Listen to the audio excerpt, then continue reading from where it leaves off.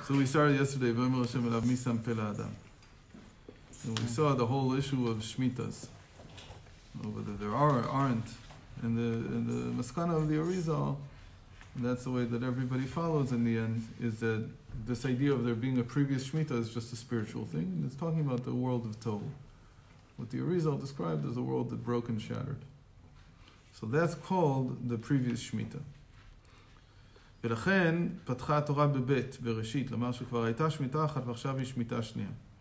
אבל פירוש האריזל דאין הכוונה לומר שהיה עולם גשמי. It's not that there was some kind of physical world, the way that, again, that Aryeh Kaplan, we talked a lot about this yesterday. He wanted to use this to solve his issues with the age of the universe. אין הכוונה לומר שהיה עולם גשמי. It's not talking about a physical world, כמו עולם הזה, like this world, this reality that we live in that has a physical dimension to it. דעכשיו, עם שמיים וארץ גשמיים, that it had heaven and earth that were physical, and the מם צומח חיים מדבר, and all the categories of life. כי זה לא היה רק בשמיטה זו דווקא. Because all of this only exists in our shmita.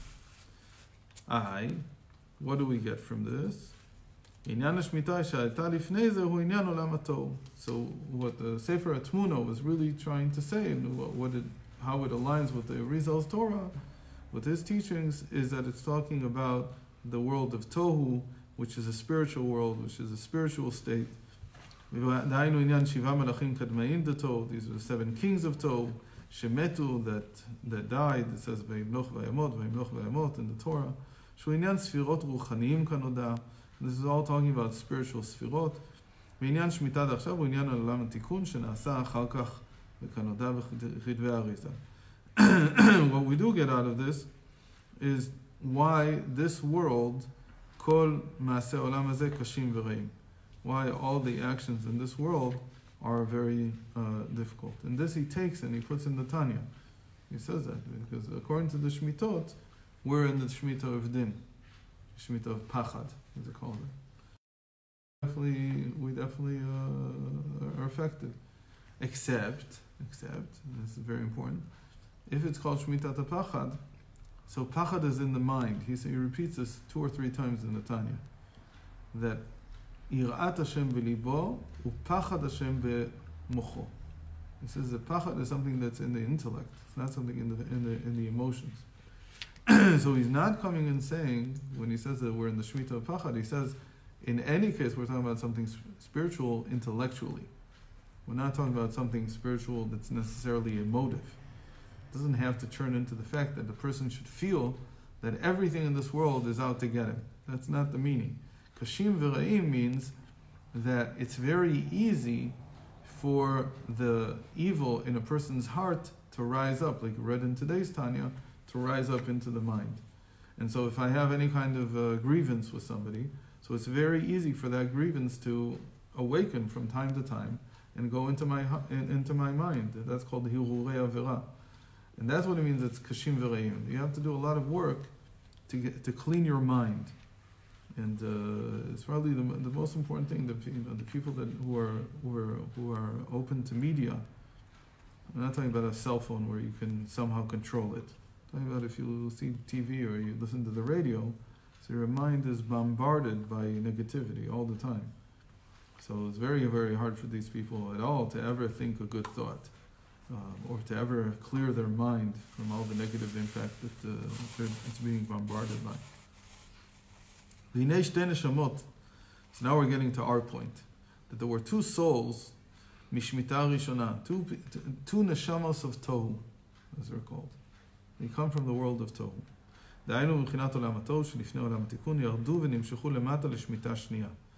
And these are 2 people who have a common, call it source, and therefore they're very close to one another. So close to one another, in fact, that one is the mentor of the other. Who are they? Vehem Chanoch u'Moshe. The first one was Chanoch, what the Goyim call Enoch. I don't know why. And the second one was Moshe Rabbeinu. So Chanoch, he's Moshe Rabbeinu's malach. He's just like the Baal Shem Tov had the Baal Achai, the Achia Shiloni. So Moshe Rabbeinu, his malach was Chanoch. And he helped him understand how to function in this world, because they're not from this world, as it were. They're spiritually, they come from a different place, a place of chesed. It's a place of Tohu, it's a place of Tohu. Ken, it's called Olam HaTohu, but it's chesed. It's the Shemitah of chesed. Okay. Like Mina Mayim Mishitir, that's what he said. Mayim is chesed. So they don't understand what it really means is why are we better off than the world of Tohu? Because the spheres in the world of Tohu didn't know how to deal with the negative thought that they had. They didn't have the wherewithal. They didn't have the ability to fight it off even. But we, because we're from Din, because we're from Pachad, we know how to fight these things. I mean, we can do a good job. Moshe Rabbeinu, he's susceptible to all the evil in the world. You see how he acts. He acts almost like a teenager. Well, he is a teenager. But when he goes to kill the Egyptian, he doesn't realize, for some reason, doesn't realize that this is a very dangerous thing you're doing. And it may ruin all your prospects for what you wanted to do in the world. And what did he want to do in the world? He's not happy. What did he want to do in the world? He wanted to save the Jewish people. And what happened? What ended up happening? He was thrown out of Egypt. He was forced to leave Egypt for about 60 years, 60 or 40 years. So what kind of beginning is that? That was today's Chita. So these two souls, they're very similar, and it says about Chanoch, "Vaytalech Chanoch et Elokim," lomar shekvar yitalech et Elokim b'shmita rishona. That whole verse, "Vaytalech Chanoch et Elokim," something, ve'enenu. It has 11 words, and it's 11 times ve'enenu. Even this word ve'enenu, what word does it come from? From ayin. That's how we usually call the Shemitah of Tohu, that it's ayin. So really, their state of their psyche is that they don't really know how to function in this world. Their ikar is ayin. They're not yesh. They don't have a yesh. So in Chassidus it's explained that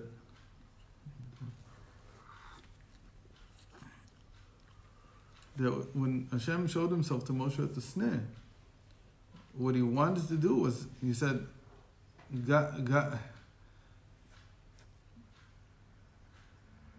what are the words? I don't remember it properly. Hide. I don't know why. Shall not reglecha. Again, but before that he says something to him. He said he returned by Yasar Levot. Ten. The Yasar Levot. ואומר, אל תקרב הלום. Don't come near. Halom is understood to be Malchus. Shal na'alecha ma'al reglecha ki hamakom asher ta omed alav admat kodesh hu. So he says, take your shoes off your feet. The shoes represent a person's connection to this reality. So he says, the way that you're connected, nothing good is going to come from it. You can't face Paro this way. I want you to come to Malchus. I want you to, but this is not going to work the way that you have it now. That's how it's explained in Chassidus, that I want you to see. Even the Medrash says that back then Moshe Rabbeinu he turned his face not to see, and then it says that later he asked Hashem to see him. He said, "When I wanted, you didn't want. Now that you want, I don't want." So it's not games with him. He's saying there was an 8 ratzon, dafka from where you were then, you could have seen. From the Shemitah of Tohu, where you were before, you could have seen. But now that you've already, Baruch Hashem, he changed, he took his feet off, his shoes off, he entered into this world, he began to understand how this world functions and so on. Now that you're here in this world, you can't see. It's not a game. Before, where you were, there you could see Hashem. Here you can't see Hashem. That's Chanoch ended that way. Because he was taken by Hashem.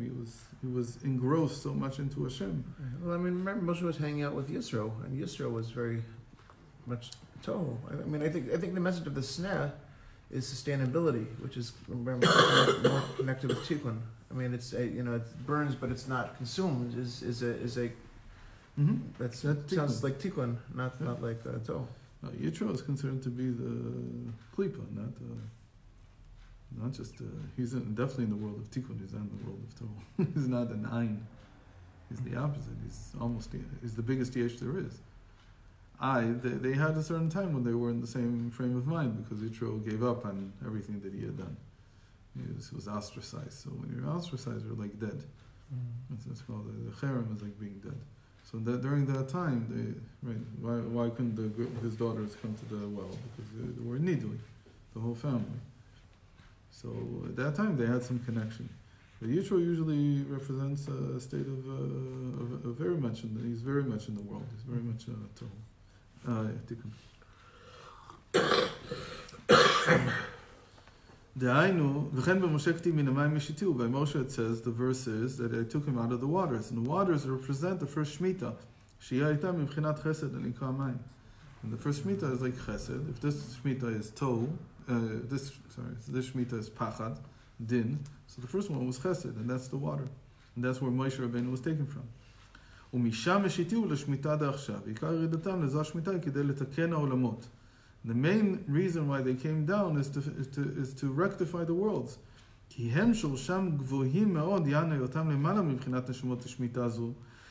דהיינו ששם נמצא הביטול הרבה יותר מאשר נמצא בשמיטה הזו, ולכן אמר במשה ואנחנו מה.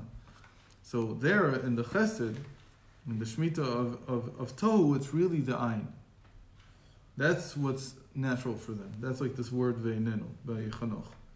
That the main thing in his life is the ayin, is turning things into ayin. That's why it says in the end, all the tzaddikim, they take the yesh and they turn it back to the ayin.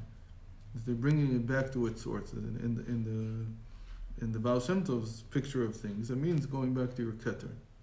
The keter is the ayin. That's where you go up to. What's above the mind. The mind is tikkun. The mind is already here in this world. It's all about the yesh. It's all about what there is. ואיש משה ענב מאוד, וגם ראה שם נשמות גבוהות שלמעלה ממנו, כמו חנוך ולמך. So now he has a few others. Except, why did he not mention Lemech before? Because Lemech wasn't his teacher. Only Chanoch was. But Lemech, the father of Noach, is also considered to be one of these souls from the world of Tohu. So they had this ability to come down into this Shemitah, into this reality, and to fix this one also. שחנוך היה קודם דור המבול, שהעולם בתכלית השפלות, כמו שכתוב, קץ כל בשר בא לפניי. It's an amazing thing. It's a rereading of the whole thing. It says that really, it was all in shiflus. The whole world was in. It's like saying that the waters in the middle, they're like representing the switch from the Shemitah of Tohu to the Shemitah of Tikkun. And where do we see this? It's what Chazal say, that Alpayim Tohu, that the first 2,000 years of the world was relatively Tohu. There wasn't really Yesh yet. And when you don't have a Yesh, then it's Shafal, you're lowly, you don't hold from yourself. So who held from themselves? The descendants of Cain, of course. That they were Kaniti, that's really Yesh. But the descendants of Shet, so they were in the state of a lot of Shiflut. Shet is like the first and last letters of Shiflut. But these Shemitahs, what year, let me ask a technical question. What year is this? The Torah was given in 2448, so that was already 400 years of the Torah. It says that Nefesh Asher Asu B'Charan, the first time there were converts, was the year 2000. Okay. That's how Chazal explained it. That from Avram and on, it's already Tikkun. Right. 2,000 years of Torah. But the first 2,000 years, the world wasn't yet formed, really. Meaning, again, we're confused because of the souls or the generations of Cain's descendants. We talked about this once. It suddenly hit me that who was the man who lived the longest? So everyone says Metushelach, that's what's documented. But it's because we don't know the length of time that the Cain's descendants lived. But if you do the math, and most of the Midrashim agree with this, Cain was the person who lived the longest by far. He lived close probably to 1,600 years. Yeah, but he lost count. So it doesn't count. Mr. Shelach probably can't celebrate every birthday every year. Cain said it could be that he doesn't even consider it anything. But Cain, in fact, there's a good reason to say that the whole Mabul was to destroy Cain's descendants. Not because he saved the Noachs, and he left from Cain only the little bit that was through Naamah, through Noach's wife. But she was a descendant of Cain. She was the last descendant of Cain. But the rest of the world was in Shiflus. The rest of the descendants of Shet were actually in Shiflus, and people who destroyed the world were Cain. Then there's the question, so why are you destroying also the tzaddikim? He says, no, Tushalach was the last one. And really everybody else had already joined forces with Cain. Meaning the descendants of Shet, in the end they joined forces with Cain. But to get rid of that, Hashem had to finish the world.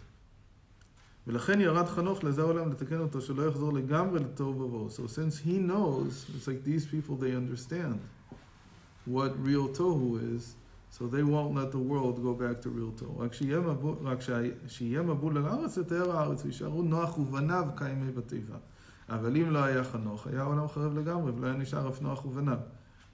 The same thing, just as Chanoch and his descendants are what saved the world from being destroyed entirely, so Moshe Rabbeinu does the same thing for the Jewish people, that he saves them just before they go into Ayin, because he understands what it means to become Tohu, what it means to stop being in this world.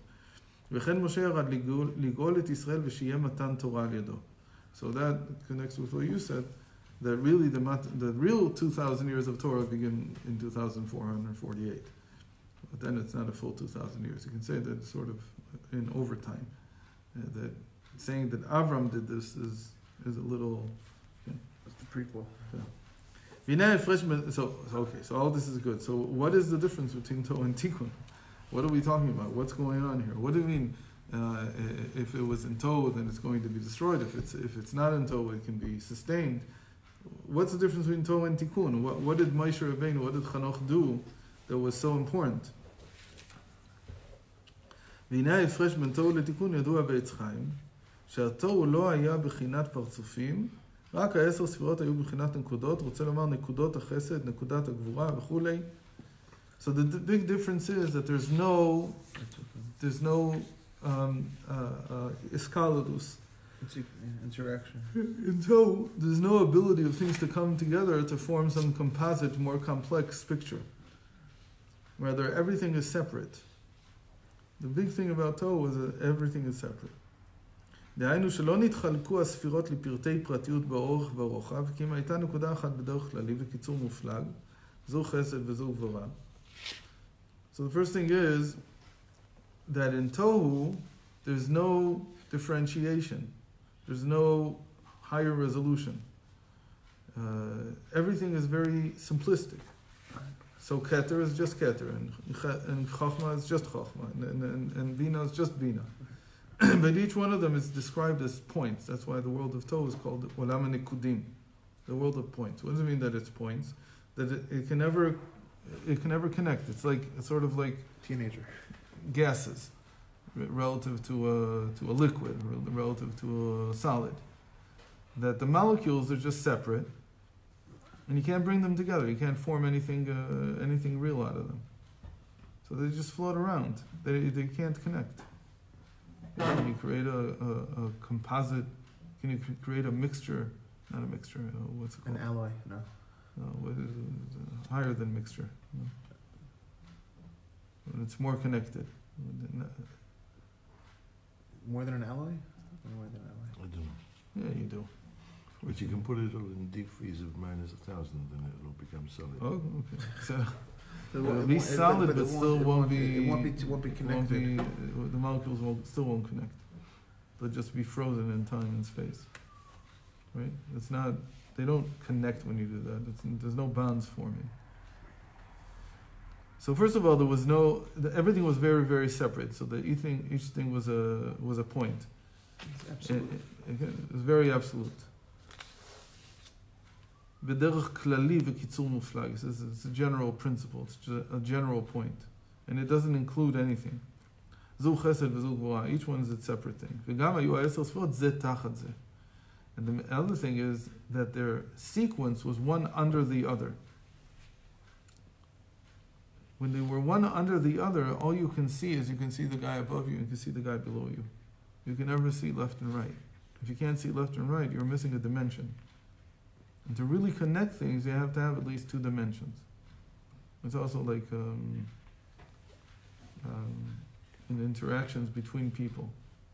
That if I step on somebody's foot on the bus, and that's my whole interaction with them, so there's very little connection created. But if we're sitting one next to another, and we begin to talk at least about two things, so those two things begin to form a connection. And therefore, Chesed b'fnei atzmo, Gvura b'fnei atzmo, each one of the Sfirot is by itself. Each one is in its own separate vessel, as the Arizal describes it. V'lo hayu mitkallelim ze mizeh. They couldn't connect to one another. They couldn't inter-include. V'lechen hayu rak nekudot, deha b'had talya. He says the same thing. The fact that you're calling them nekudot, you're saying that they're one under the other, they're two facets of the same problem. That there's no connection. There's no inter-inclusion. They can't include one another. To really connect with somebody, something similar in the other person to you. And if you can't find something in the other person that's similar to you, so there's no connection. מה שאין כן עולם התיקון הוא שנעשו הספירות בבחינת פרצופים, וחוכמה נבנה פרצוף אבא, ומבק פרצוף זה. So here, in the world of tikkun, there's cooperation. They connect to one another, and they create something bigger. Remember, we talked about this when we talked about Migdal Bavel. I said that in Migdal Bavel there was no real cooperation. It was just like China, totalitarian regime. Whereas America, the whole American model is built on cooperation. The whole Western model is built on cooperation. China is really 500 years backwards. Except nobody realizes that because they assemble stuff. They can't create the stuff. It's okay. The stuff they assemble doesn't stay together. So one of the interesting things is put them in the freezer. What? Put them in the freezer. They are in the freezer anyway. They're like in the state of nikudim. They're in the state of tov. Whether they understand it or not, that's where they are. And one of the things that surprised me the most, I didn't realize this, is that they've given up on cars, on combustion engine cars. They've given up completely. It's over. They gave up. Why? Because it doesn't look like an engine, a combustion engine, is so difficult to make, but it turns out it's seriously difficult. And it took GM 30 or 40 years back in the early 20th century to create a corporate structure that could build these things. The supply chains, everything, it's really difficult. And so they've been trying for 20 years and they realized that they're not forming the right corporate structure no matter what they do. And you can't import corporate structure. You can't import a corporate culture. You can't do that thing. It has to fit the people that are working there. So GM paid a high price. Everybody who basically went up into the car industry went from GM, from Ford, and basically copied, but it worked for Western people. It doesn't work for them. So they've been unable to create a corporate structure for 100,000 people that can actually cooperate. And so they've failed completely. They've finished. So now what are they doing? They said, an engine we don't know how to build, but we're very good with simpler things. So they're going full force into the electrical vehicles because it's much, much simpler. But not to mention that they can't create anything more. I mean, that's nothing. Go make a plane. You have to understand, what we have in the Western world is because this is tikkun, because there's this ability to cooperate, to work together. So it's not yet a partzuf completely. It's not just China, it's Asian culture in general. There were plane crashes. Korea's doing a good job. Korea's a little bit of an exception, but there were plane crashes because in the corporate culture, the co-pilots... Right, that's a Korean problem. I'm saying, but they would refuse. They were subservient to the point that when the pilot was crashing the plane... He said, Amen. Yeah, and he would not speak up. Okay. And they went to significant retraining on that, so that's why Korea's a little bit different. Because the problem was so extreme that they noticed it. You know that by the problem with the Airbuses, with the European culture. Well, that you can't. They have a joystick and they took away the steering wheel. Yeah. Yeah. They took away. There's no whatever you call So this. you can't thing. see what the other guy's doing. You not just can't see, you can't feel. Yeah. The whole point was that they were mechanically connected to one another. So you have a pilot and a co-pilot, and they have as if two steering wheels. I don't know what they're called. I don't remember what they're called. Yeah. So, but they're mechanically connected. So if one does one thing, the other person feels it. So this is a huge deal in psychology about the difference between European and American cultures. And by the way, the British are like the European. They're not like the Americans. And the Russians, surprisingly, are like the Americans. This came to me as a huge surprise. And most of the psychologists in Russia see it the way that the Americans see it. What's the difference? The question is, what are you using? Are you using your, what we call your interpersonal intelligence or your intrapersonal intelligence? The Europeans were always about intrapersonal. You're thinking in yourself, and you want everybody to be quiet around you. Don't bother me. So that's why they took away this thing, because it bothered them that the other guy was moving and he's forcing me to do. But in America, that's what it's all about. Like that's like football, not like rugby. Football, when you think about it, is the ultimate team sport. It's really weird, but you see these playbooks. Well, the playbooks really are the partsufim. If you think Right. about 11 men on a field, they can be arranged to function, accomplish a certain message, and the arrangement changes according to the goal. I mean, it's loud, let's. That's my mission. So they have this interpersonal intelligence. Marching bands. There's no marching bands in Europe. I've never seen one. Maybe they copied them since then. But the whole thing of a marching band is ridiculous when you think about it. But Americans love it. Cheerleading, which is another thing. There's all these interpersonal things where the goal is to get a lot of people to cooperate in a certain way. So that's the way the psychology. That's why Apple works, and that's why you don't have The marching bands in Asia, everybody does the exact same thing. Yeah. They don't have a team doing different things that are working together. Cheerleading is the place I think you see it the most. It's like football. I mean, that's why they do it at the same time, because cheerleading was people who were smaller and couldn't, get on the field and do what the football players would do. But basically, they're doing the same thing. And in the end, you always see that it's really a cooperation between them, because each one is independent. Because at the end, it's only when it breaks apart, when the cheer breaks apart, each person does their own thing. It's like really weird. You got to see it. I don't think you've ever seen it, right? No, you're missing out. I don't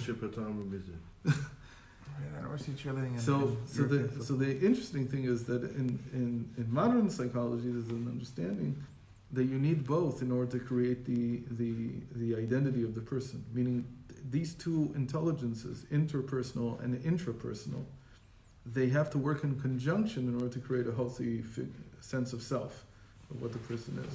Because you have to both. That's why we send kids to school and we don't homeschool them. That's why there's not much homeschooling in America. There is, but there's very little. But it's very interesting that in Russia, there's not at all. Nobody even dreams of this. It's like, what are you talking about? These two cultures, they created the most powerful social structures that we know. So the Russian failed completely, because but it tried to do the same thing. It tried to get people to maximize their potential and work in cooperation. That didn't work. Because it had other problems. You could say the Americans also doesn't work for other reasons, but it creates corporate culture that can really develop very complex things. And that's why China is failing at all these things. It can't do it. It's not the work of one engineer. You've got thousands and thousands of engineers working on a problem, and there's a way to do it, and there's a way not to do it. And China just doesn't have the culture to be able to do it. So they're never going to catch up. It's not a question of, in 20 years, in certain things which are very simple, they'll do a good job. Or they could copy. Right, that's what they do. They copy, but there's certain things you can't even copy. Now, you can't copy how to make an Intel CPU. You just can't copy it. It's just too complex, even just to try to copy it. You can't. Because the manufacturing process is so complex that they can't get to it. So it's interesting anyway, that's tohu. So we have an example of China. China is tohu. It's just exactly what it is. It's 500 years behind the rest of the world. Like they're sitting in the time of the Tower of Babylon. That the only way that they can get stuff done is by totalitarian regime. It's like that's why they're holding on to their to the way they're working. That's why America is trying to take them apart that way. They're trying. The real question that came up in my mind last week was, what about India? Where is India in all this? Because India is not totalitarian. It's democratic, as it were.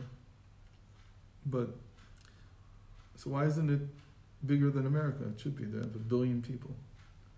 So the answer I came up with is that that America is not yet the world of Tikkun. It's a stage in between. Why? Because apparently democracy and capitalism are only goods for a limited amount of people. You can't, 1 billion people is too much for capitalism. There's no country in the world, let's say you take the whole EU together. So again, it's about 300, 400 million people. And I don't know how much the cooperation is really that good between them, but let's say that it's like one civilization, it's one thing. And America did is 350 million, I think it's at its peak. Maybe you could go 10% more, maybe 20% more. But it seems to be that when you get to 1 billion, it just doesn't work. You can give people democracy, but democracy doesn't know how to handle those numbers. So it's a theory, I don't know if it's true or not. But it's saying that each model that you have can only handle a certain amount. So Mashiach is like somebody who has such good interpersonal relations that he knows how to build a model that can get 7 billion people. It's like the question, why don't we get rid of nation states altogether? Simply because we don't know how to run something bigger than a nation state. Nobody knows what to do. China's a bad model. India's a terrible model. We don't have any more countries like those are the 2 biggest.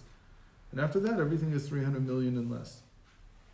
So those we know how to run, sort of. But we just don't know. So this is the real question here. Moshe Rabbeinu is coming to and saying, if I'm going to build the people here, the way the you Pharaoh have it set up, it's total. This is going to this is our end. This is the end of it's not life. Because everything is really separate. It's not really cooperation. Okay. We're stopping. We're stopping.